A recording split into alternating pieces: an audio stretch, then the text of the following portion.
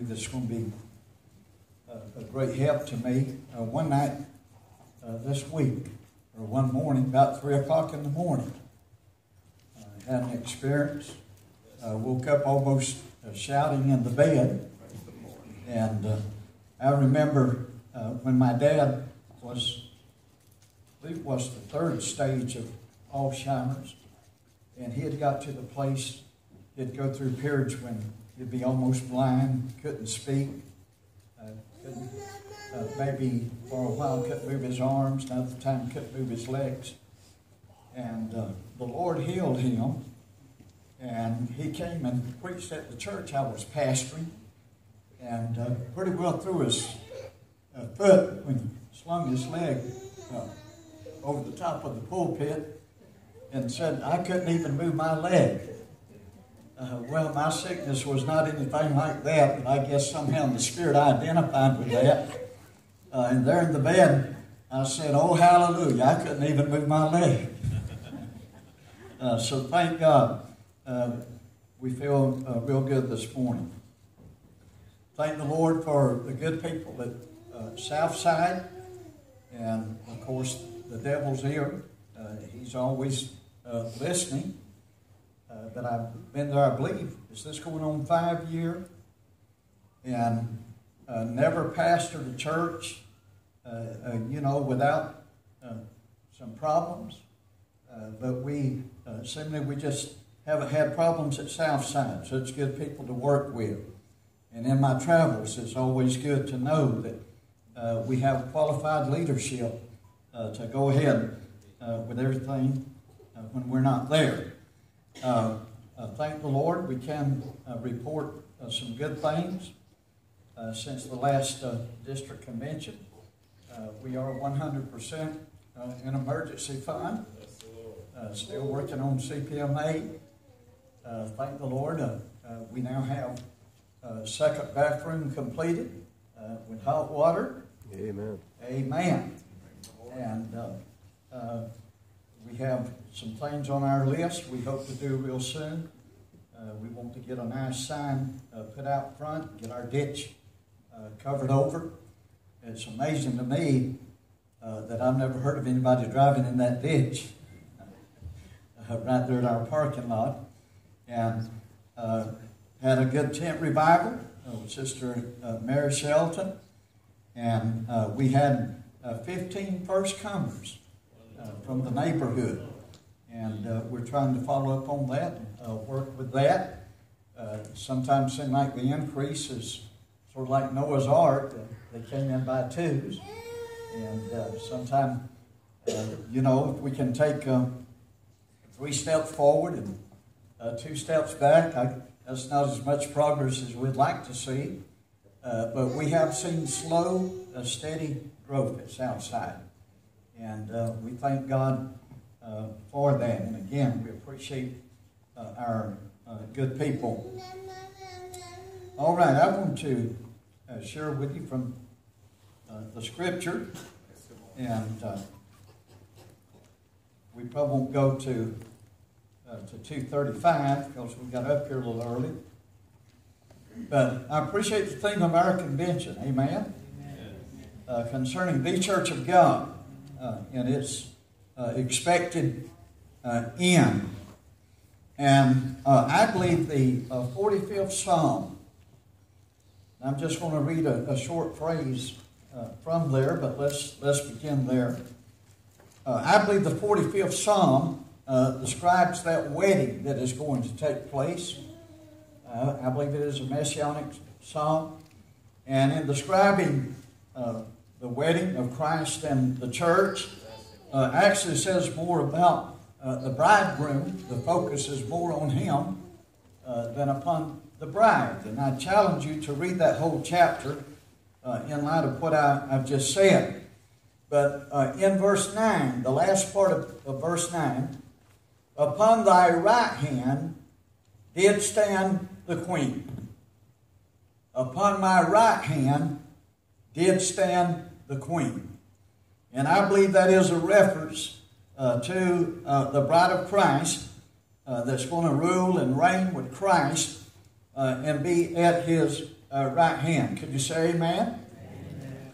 Now, that may seem like a strange text for my topic here today, but we'll try to tie up all the loose ends toward the end of this. But thinking of the bride is being at the right hand. The Lord impressed upon me to share with you on the subject of compassion. Could everyone say compassion? Compassion. Now you may say, what does that have to do with the queen being at the right hand? Well, we'll get there. But as we study compassion in the Scripture, I'd like for us to notice three concepts that keep repeatedly coming up. And if you want to use fancy words, I have labeled these as solidarity, sensitivity, and servility. But compassion begins with a solidarity or a presence, making contact. And sensitivity has to do with our deepest, innermost feelings. And then servility has to do with action and doing something about it. And it seems to me in the New Testament that wherever you find the word compassion, that you see these three things in that order at work. Thank God that He had compassion upon us. And He sent His Son, the Lord Jesus Christ, to come down and be God with us. He became like us so we could become like Him. He became one with humanity, His presence among us. And as He did and experienced the sufferings that are common to man and saw what was going on in this sin-cursed world, even through the eyes of a man and experiencing it, this was the driving passion behind His ministry to drive Him to serve and to help people. The book of Hebrews says it well in Hebrews chapter 2, verses 17 and 18. Wherefore in all things it behooved Him to be made like unto His brethren, that He might be a merciful and faithful high priest in things pertaining to God, to make reconciliation for the sins of the people, for in that He Himself hath suffered.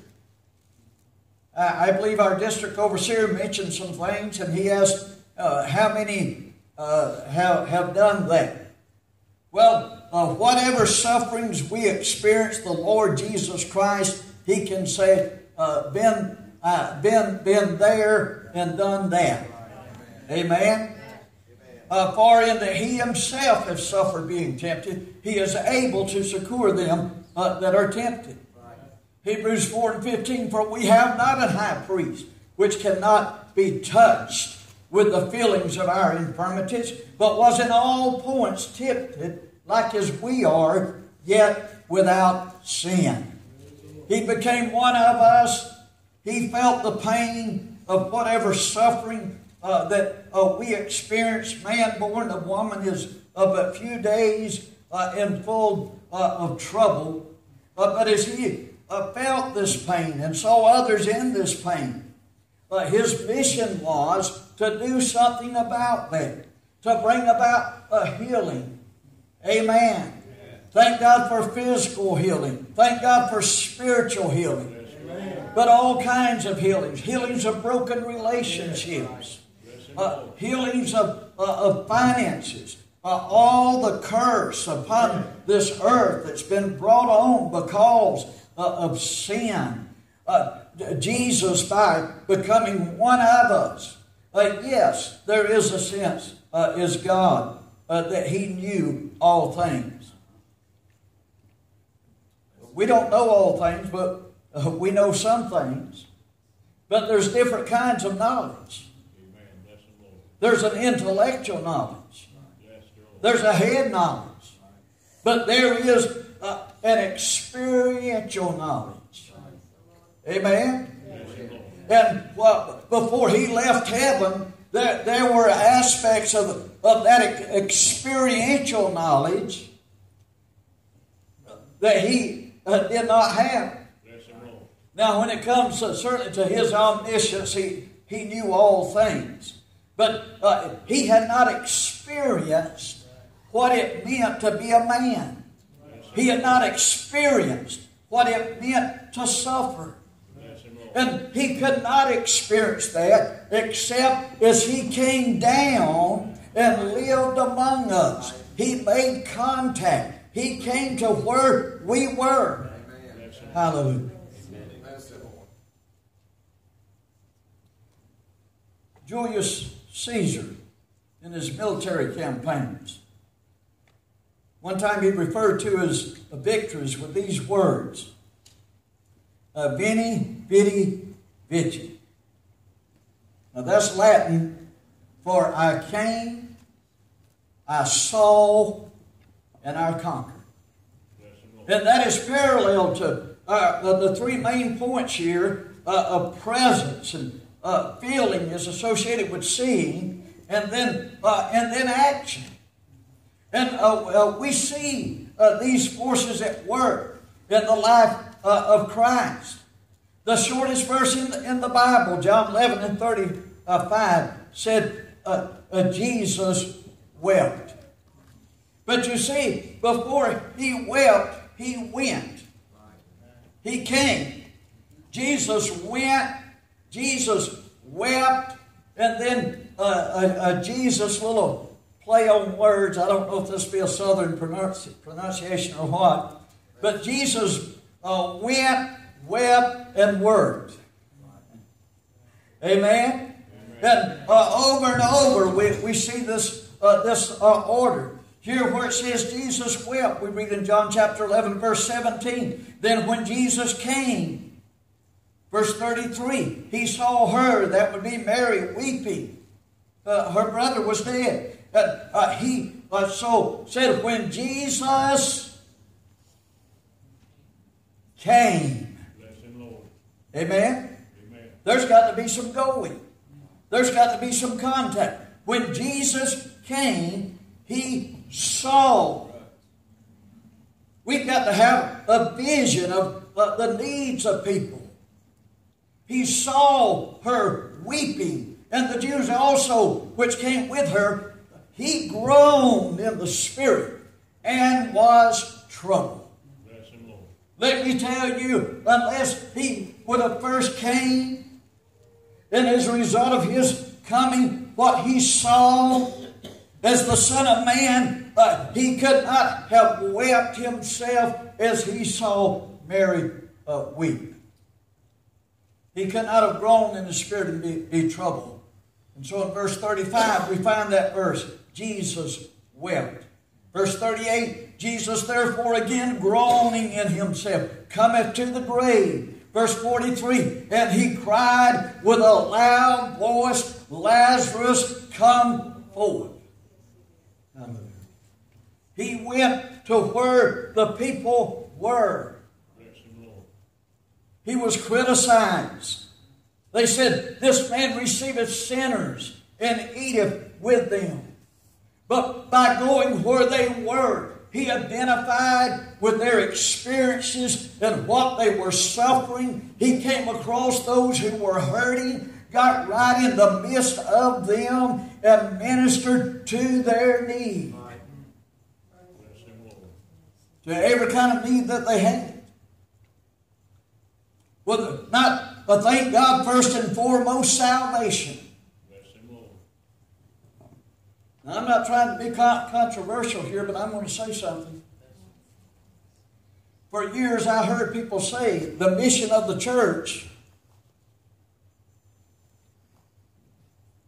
is not charity, but rather reaching the lost. I beg your pardon. Amen? Amen. People don't care how much you know until they know how much you care. Yes. Bless him, Lord. A.J. Tomlinson, he was ministering to people before 1903. That's right. Those poor mountain folks, children starving to death, orphans. I believe by ministering to them before 1903 that it endured him to the hearts of those people to where he was more readily accepted after God gave him a divine revelation of the Church of God. Bless him, Lord. Amen. Jesus ministered to all kinds of needs. We read of him weeping again in Luke chapter 19, verse 41. Now, the context of this is Palm Sunday. He's entering into Jerusalem. Therefore, the last week of his life before his death. And it says, and when he was come near. Amen? That's my first point. Amen. And when he was come near, he beheld the city. That's my second point. Amen?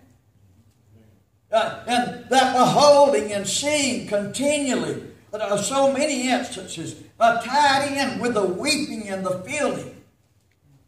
And was there any action? Oh, yes, there was. Hallelujah. That last visit, he would die there on the cross and give his life for the sins of the world. In Matthew chapter 9, verse 35, we read, and Jesus went about. We've got to go about. Jesus went about all the cities and villages, teaching in their synagogues and preaching the gospel of the kingdom and healing every sickness and every disease among the people. He went about, verse 36, but when he saw, my second point again, when he saw the multitudes, he was moved with compassion on them because they fainted and were scattered abroad as sheep having no shepherd. Bless him, Lord. Amen. He went about. He saw the needs of the people. It caused a feeling of compassion in his heart. And what did he do? He went about ministering to them and healing them. When Jesus Christ organized his church, what I just read was in the 9th chapter of Matthew, but in the 10th chapter, he's commissioning his church. He said, heal the sick, cleanse the leper, raise the dead, cast out devils. Freely ye have received, freely give. Jesus Christ wants his church to have the same heart of compassion for the suffering needs of people that he had, to go out among the people. We've got to get among them and see their needs and feel their hurt, feel their pain, and then minister to that just like he did. Amen. Matthew chapter 15, verse 32. Then Jesus called his disciples unto him and said, I have compassion on the multitude because they continue with me. With me. That contact again among the people. They continue with me now 3 days and have nothing to eat. I will not send them away fasting. As we get in among the people, among the community, and we become aware of the needs. And let me tell you, thank God when we have a guest to come and visit our service. Thank God for first-timers. People need to go to church. Bless him, Lord. But there's just as great a need for the church to go to the people. Amen. That's what Jesus did, and that's what he wants us to do. Bless him, Lord. How many have we sent away hungry? Yes, amen. How many have we seen of various kinds of needs and have not tried to minister to those needs? But Jesus said, I will not send them away fasting lest they faint in the way. And then he fed the multitude with 7 loaves and some fishes on this occasion. Fed 4,000 people. On another occasion of 5,000. Matthew chapter 20, verse 30. And behold, 2 blind men sitting by the wayside, when they heard that Jesus passed by. If he had not passed by, if he had not went to where they were, if his presence had not come among them, we would not read of the glorious things that took place here and the manifestation of the power of God and the needs of people being met. And the same is true of his body today. When they heard that Jesus passed by, oh God, let the world hear that the church of God is passing by, not passing by. Like in the parable of the Good Samaritan, like the priest and the Levite. But when we pass by, we're on a mission. Hallelujah. We're on one old slogan said, find a need and fill it, find a hurt and heal it. In that sense, we are the pass by. Jesus passed by. And these blind men cried out, saying, have mercy on us, O Lord, thou Son of David. Verse 34, so Jesus had compassion on them and touched. Are we touching people? Surely we're seeing needs, and we'll see a whole lot more needs. The more that we go about. But when we do, are we just going to send them away with their needs unmet? Jesus had compassion on them and touched their eyes, and immediately their eyes received sight, and they followed him. Mark chapter 1, verse 38. And he said, let us go. Again, the first step. Let us go into the next towns that I may preach there also. For therefore came I forth. And there came a leper to him. Verse 40. Verse 41. And Jesus, moved with compassion, put forth his hand and touched him and said unto him, I will be thou clean. Now, leprosy was a very contagious disease, and most of you know some about that in Bible times.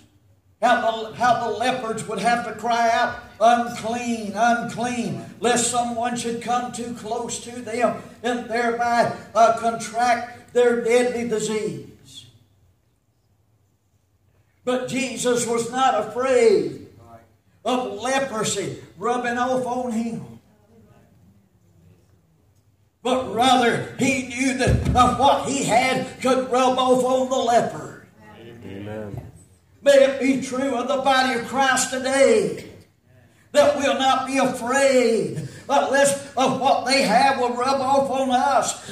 If we'll get close to them, if we'll get out and get among them right where they're hurting, how come what we have cannot rub off on them? Hallelujah. I tell you, that power in Jesus' name was greater than the power of leprosy. And the power that we have in his name today is greater than any evil force that is out there. It was said concerning the ministry of John the Baptist and of Jesus, the kingdom of God is at hand. It was just as close to them as their hand was. Why? Because the King had come. Even if it was as it was said when Jesus was here on earth, the kingdom of God is at hand. May it be said of His body today, the church of God is at hand. Making contact. That it's went out, it's come near. Not because of a fear of leprosy. That instead of being at hand and touching the leper with the hand, let it not be said that the church of God is at arm's length. Not at arm's length, but at hand. Hallelujah. Well, I'll save some of this for Southside. I'll paraphrase something you're very familiar with. The parable of the Good Samaritan, about the man that went down from Jerusalem to Jericho and fell among thieves. Stripped of his clothes, wounded, left half dead. And there come along a priest, and when he saw him, he passed by on the other side. Likewise a Levite came and looked on him and passed by on the other side. But a certain Samaritan, as he came where he was. That's the first step. As he came where he was. And when he saw him, he had compassion on him. And went to him and bound up his wounds, pouring in oil and wine, and sitting on his own beast, and brought him to an inn, and took care of him. The apostle of love, John, 1 John 3:17, said, But whoso hath this world's goods, and seeth his brother have need, and shutteth up his bowels of compassion from him, how dwelleth the love of God in him? My little children, let us not love in word, neither in tongue, but in deed and in truth. God has given us 2 feet to go. He's given us 2 eyes to see. He's given us 2 hands to give and to minister to others. And He's given us 1 mouth. Let us not love in word, neither in tongues, but in deed and truth. Wished I had, I'm going to read this, Philippians chapter 2. Verse 1.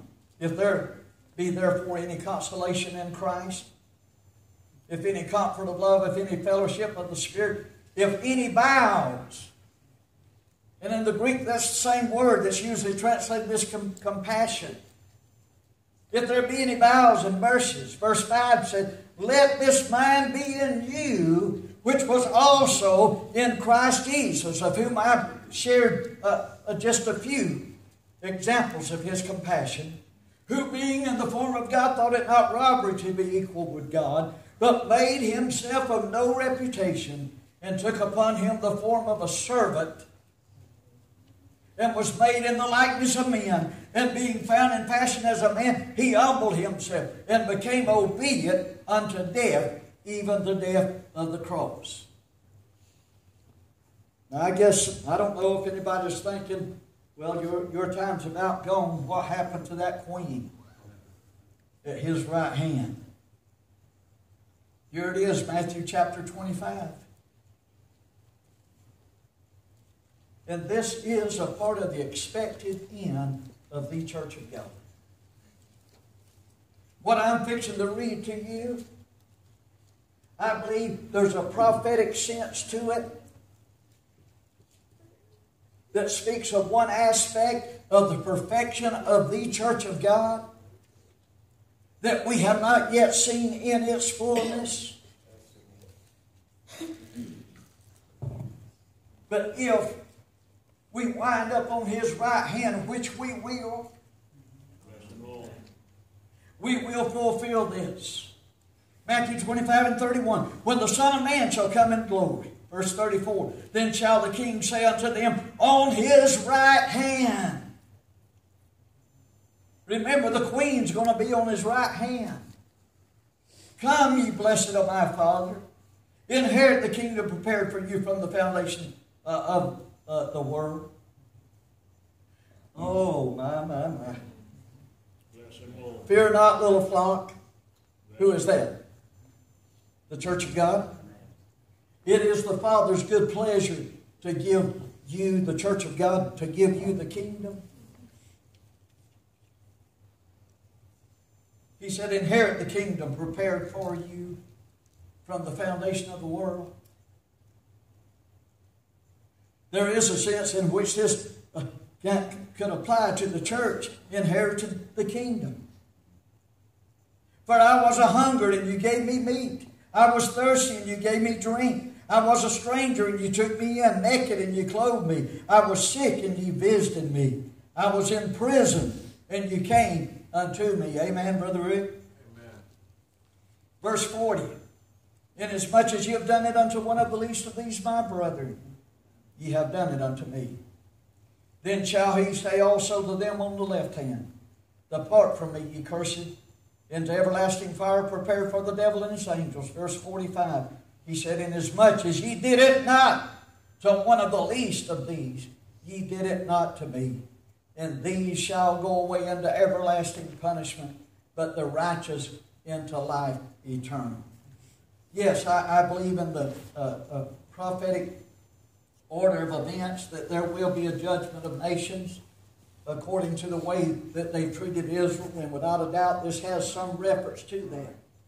But there are eternal principles that have to do with the nature of God Himself. Bless him, Lord. Amen. Amen.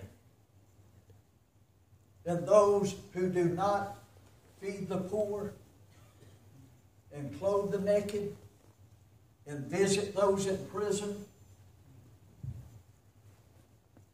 what did Jesus say? Amen. The church is going to be on his right hand. Amen. The Queen on his right hand. God help us to be a people of compassion. God bless you. Amen. Thank you, Lord.